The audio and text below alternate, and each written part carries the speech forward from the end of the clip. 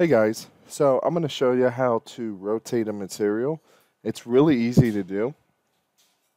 Um, so right now I have Revit 2020 open. You can see I have a floor modeled here and a material shown. Down here in the visual styles, you can see that I have realistic on, so I can see that material. Now, for example, we have this wood paneling here.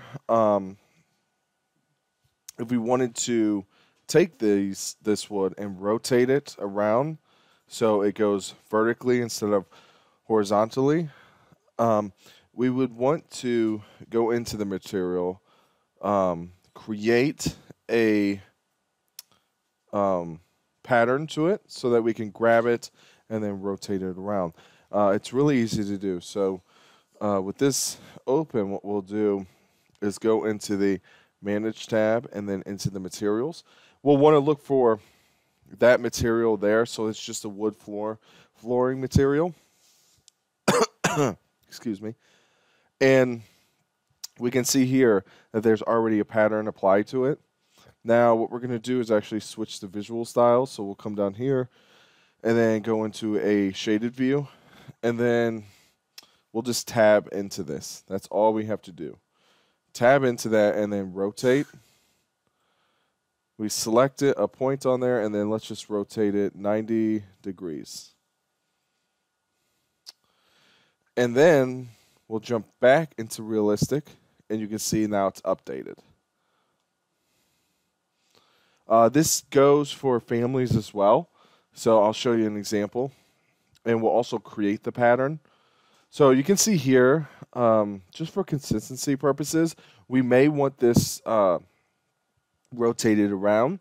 You know, it's all dependent on how that item's actually constructed.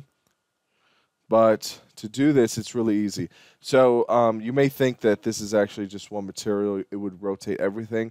But every plane that you see here is essentially a different material element you can rotate. So like this plane over here for the ramp is a different material that you can actually rotate. So what we're going to do is, again, jump into the materials tab on the the materials button on the manage tab, go into the material itself.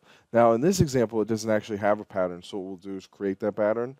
To do it is really easy. So we'll come down here, create a new pattern. And I'm just going to leave it as the basic one. And I'll just switch this 45-degree angle to a 90. Come down here, press OK. And then you can see that we have vertical lines.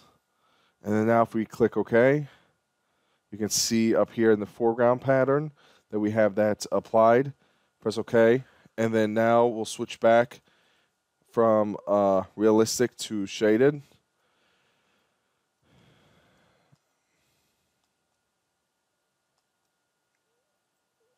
We'll go into a top view. Actually, let's try this. So something, and this is important to know, when you're creating that material, so we'll go back into it, it has to be a modeled one. So I switched it to a drafting one. You cannot tab into that. So it's kind of nice that we step through that. You can see where the difference is. Now, if we go into the model pattern, create that, and then change this to 90 degrees, you'll see